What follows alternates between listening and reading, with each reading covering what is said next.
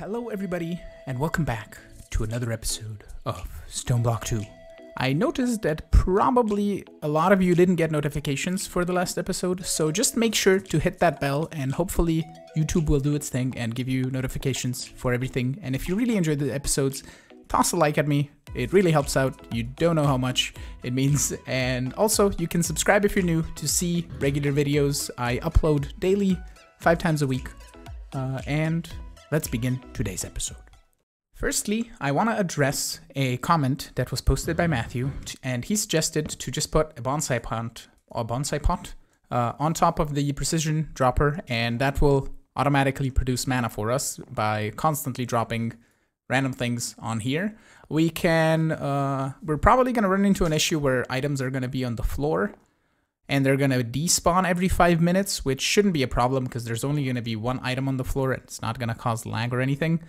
We could put an advanced item collector once the Endo Flames would stop working, but that would require the mana pool control, and I'm just going to leave it be for the moment. It's going to fill this up. We can even just do this.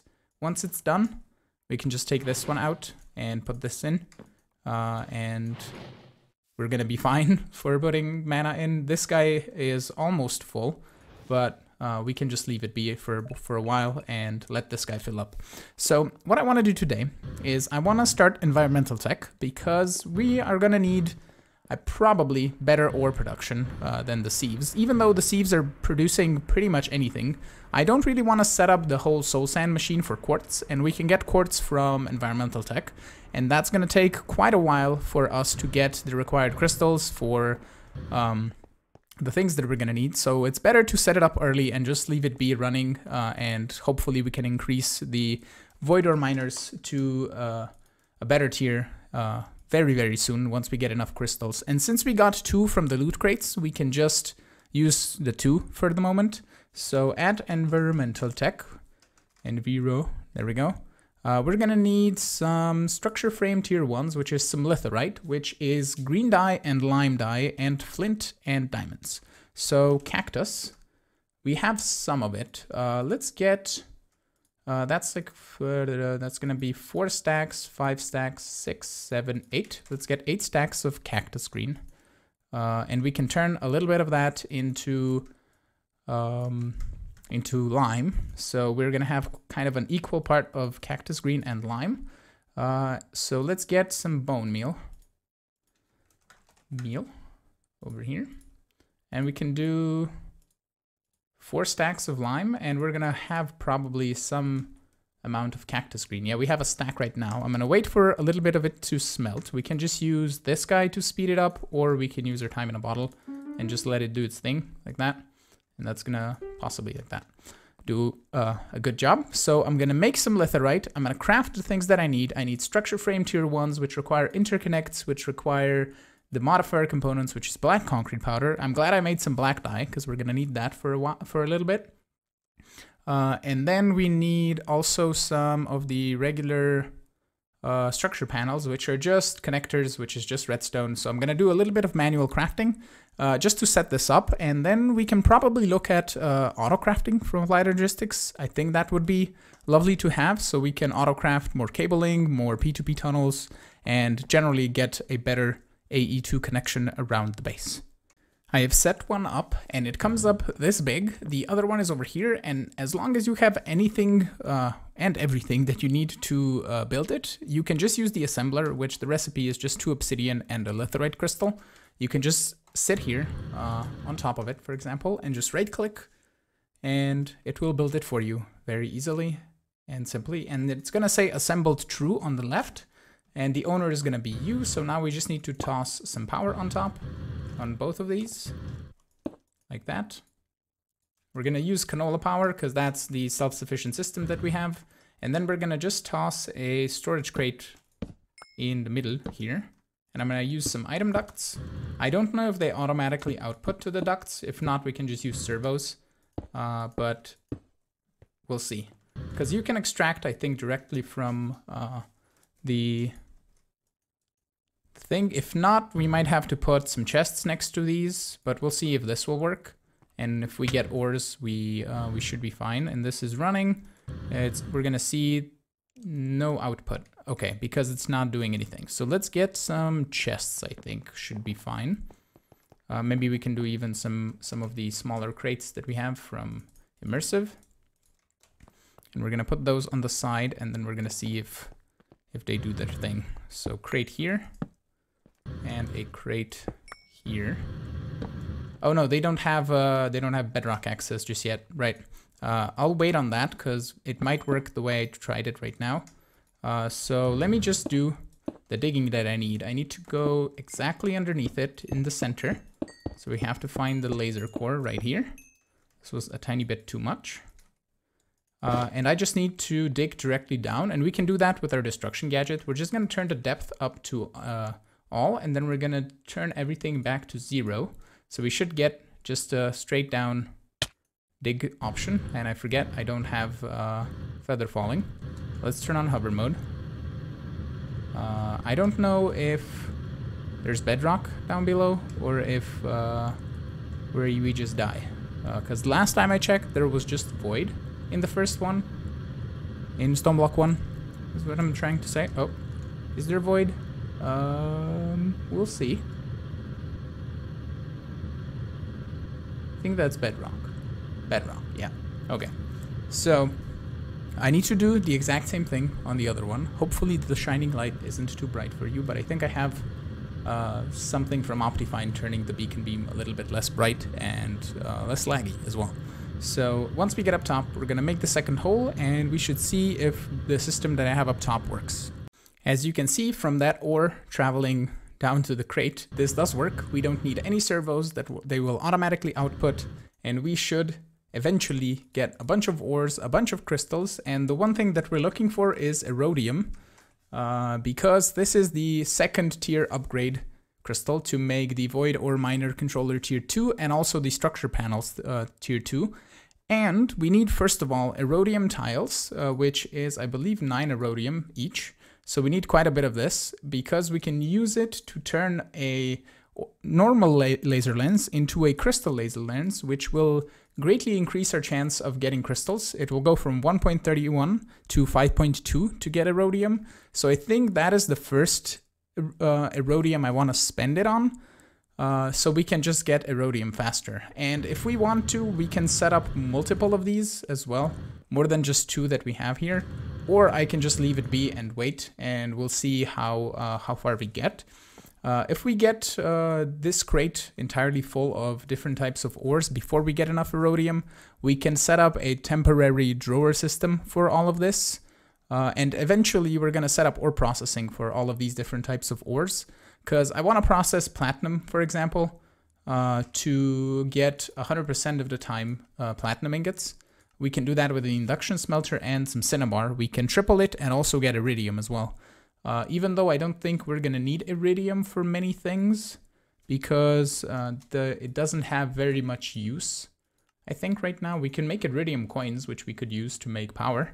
But all in all, we can just triple our platinum. We could also probably process this with mechanism, I think. Yeah, we can enrich it to get directly pulverized platinum.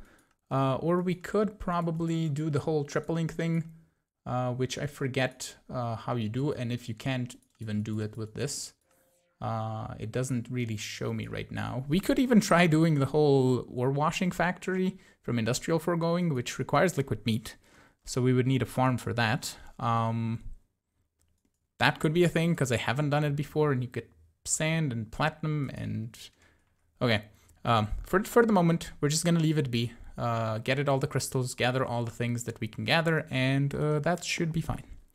One thing that I want to do is just upgrade our cell to the resonant tier, so we can output a total of 25,000 RF per tick, and we can store 50 million, which is going to be really nice. We can also, I think, enchant this with holding, so it's going to hold even more, I'm pretty sure.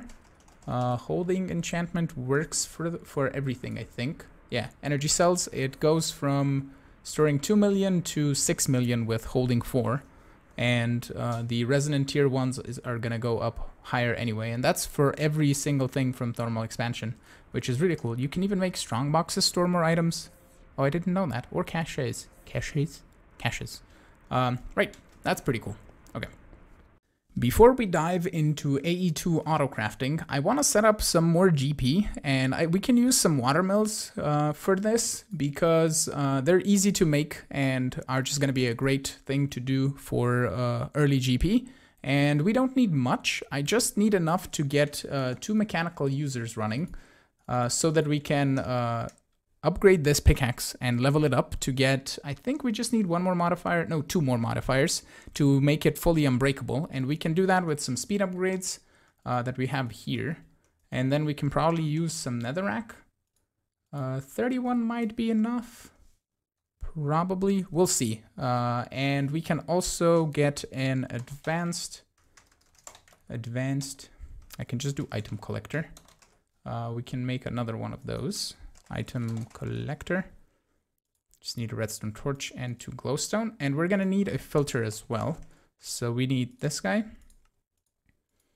And then we can probably put this next to our Botania stuff because we have the dislocation normalization field projector here.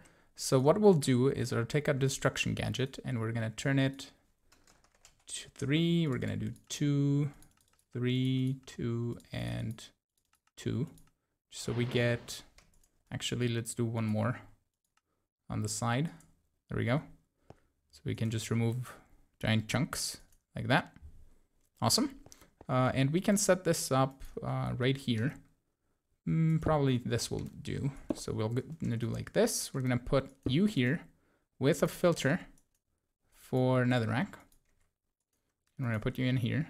We can just lower the radius to like this much, and we're gonna see if it's gonna pick it up. And we need you to be on place block, right click. We're gonna put some speed upgrades in there. Upper left slot only, doesn't matter if it's random slot or upper left slot. We can put this here and say use item on block, activate block with item, use item, entity. Oh, we need to do left click. There we go. That's gonna start doing its thing. And if we do this, we need to increase the radius on this a little bit. I don't think this should burn netherrack, and it's instantly being picked up anyway. So this is leveling up pretty nicely. And if we had more speed upgrades, we could get more done. We have 64 GP, so we don't necessarily need to do any more GP increases because we don't have any more speed upgrades. But I can just leave this be until it breaks, and then it's gonna have a bunch of levels on it, and I can just upgrade it pretty quickly. Do we have a pickaxe for the moment? Yeah, we don't really. What if we make that party pickaxe right now? Yep, okay. That's our pickaxe for the moment. It will get instantly repaired by our repair tool, or repair tablet. Talisman, that's the word. So yeah, I'll leave this be, and I'll just wait until it levels up 2 levels, and then we can make it unbreakable and have a super duper pickaxe. Since this pickaxe has a stone head, it is breaking quite quickly in here. So for the moment, while it's leveling up, I'm just gonna exchange it for a slime pickaxe head, because that's gonna increase the durability by 1,000, if not a little bit more. So we can toss this in here, and that's gonna last quite a bit longer. We can also use our time in a bottle to speed this up and also speed that up, and that works much faster. And this should last for around, let's say, 3,000 block breaks, so it should get probably halfway there. We're also getting, apparently, oh yeah, we're getting loot boxes because the slimes are being killed. Rip. Okay, we can turn this to upper left slot only, and we could select so we pick up everything, but I think it's fine if everything just drops on the floor, and I'll clean it up in a bit. But we can just stay here and keep on speeding this up. I have plenty of hours here to use up to do this. So what I think I'll do is just spend a little bit of time here and try to get it at least 1 more level, and then I'm just gonna leave it be until it breaks, and that should be good. The pickaxe just leveled up, and we can just turn this off for the moment. I don't think I need to repair it. I can just add another reinforcement, and that should be reinforced 4, so we're at 80% chance to not use durability. And actually, I'm just gonna repair it. I think it's fine. We have enough slime to make more slime crystals if we need to. And I'm gonna turn this on, And now this needs 32,000 experiences. So I think it's best if we just leave it be. And what I probably should have done is just made a new pickaxe and firstly made it unbreakable, and then I could just leave it in here, do its thing, and forget about it for a couple episodes and have a fully leveled pickaxe. But for now, we're just gonna keep an eye on it. If we waste some netherrack, that's fine. We can easily make some more. And we should hopefully by the end of this episode get it to Grandmaster. I'm not gonna spend all the time here just speeding it up because I could be here for like an hour and just do that over and over again until we get it to Grandmaster. But I think if we just leave it, hopefully by the end of the episode we should have a fully leveled pickaxe that we can make unbreakable, and we can then just leave in there to get more modifiers if we need to add anything else to it. We're also going to upgrade it to a cobalt pickaxe head, so it's going to be even faster for mining, and that will be pretty cool. Let us quickly check on our void ore miners and see how they're doing. We got a whole 2 erodium. Magical. Only a bajillion to go to get to the next tier. This is incredibly slow. I'm glad I set it up now, and we can just forget about it for 3 or 4 episodes or something, and hopefully we'll get a bunch of erodium by the time we need to upgrade the lens or the laser lens or the entire void ore miner. Before we start doing anything with molecular assemblers, which I have crafted off camera, and I also have a bunch of ME interfaces, I set up a bunch of P2P tunnels. We need our terminals. So we can get a fluid terminal, and we can put that somewhere. We will rearrange these as we go. We need an interface terminal, which we can put right here. And then we're gonna grab a pattern terminal as well to put right here. And the next thing that we would need is probably also a gas terminal if we do anything with gases. And do we need anything else from the terminals? We have the crafting, we have the fluid, interface, pattern. We can just use a regular terminal. I think I have one left. Just for viewing, we can set this to be like a tall center terminal. And if we need to do anything to search in here, we can probably find it easier. We can set this to auto search keep, number of items, that's fine, and you need to be number of items, auto search keep as well. So there, we can see everything in here.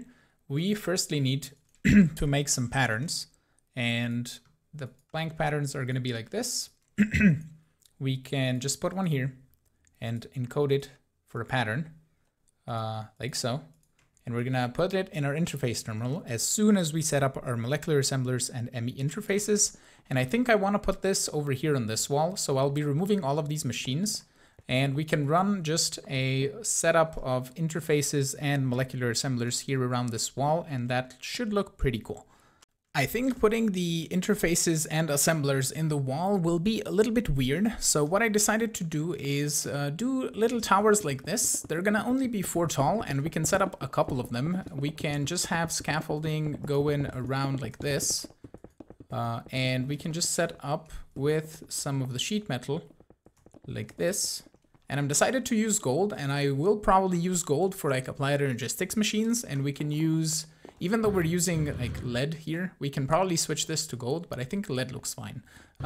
We might even switch this to some other sheet metal, but I think gold looks fine for the moment. Everything is pretty gray here, so the color variation is kind of nice.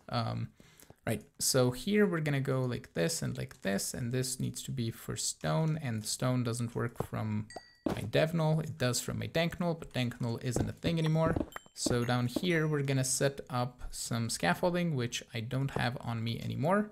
But I'm gonna make a couple of these towers, probably enough to fill up a P2P tunnel full of channels. I think that's gonna be, I think only the interface takes channels. So that's gonna be 4, and 2 are gonna be 8. So I can do probably, you know what? We can do 9 of these in a circle. Or maybe we can do some crafting storages in betwixt each one. I will also make some of that off camera. We can make ourselves some add applied energistics, some of these, crafting co-processing unit, and some crafting storage.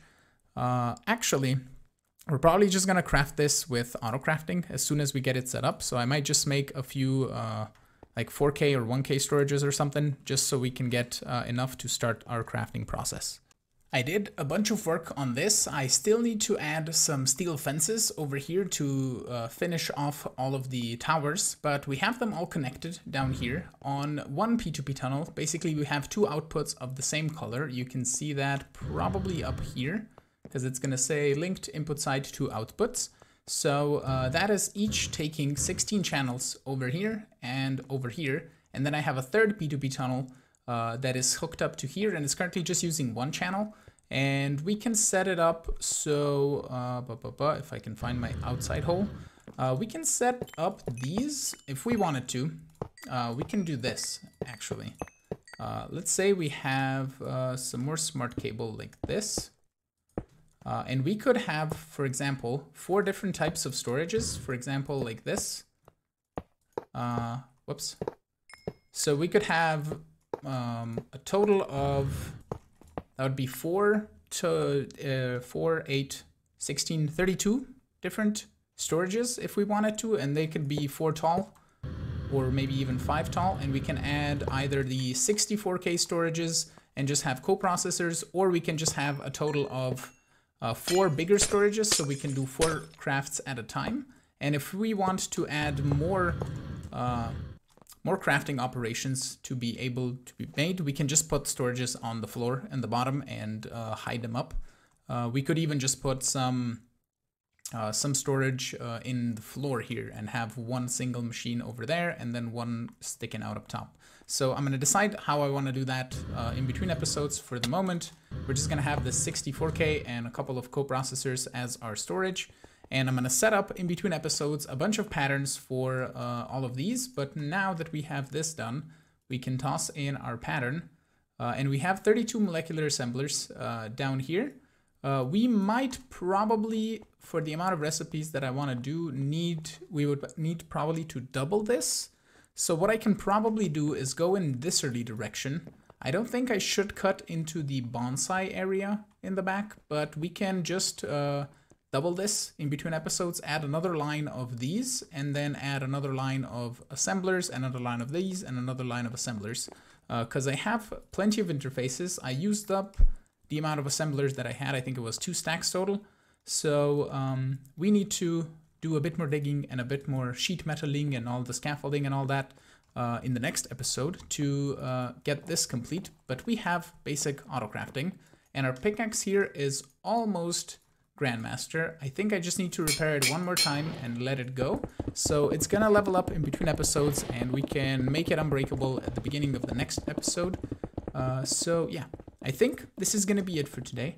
I am hoping you enjoyed today's episode. If you did, make sure you hit the like button. You can also subscribe to see new videos. You can support me on Patreon if you want to play with me on this server. And I will see you all in the next episode. Have a great one. Bye-bye.